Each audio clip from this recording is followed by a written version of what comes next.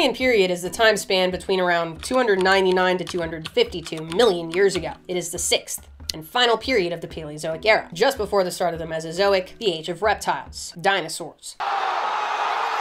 At this time, almost all of Earth's land masses were joined together in, you guessed it, supercontinent Pangea,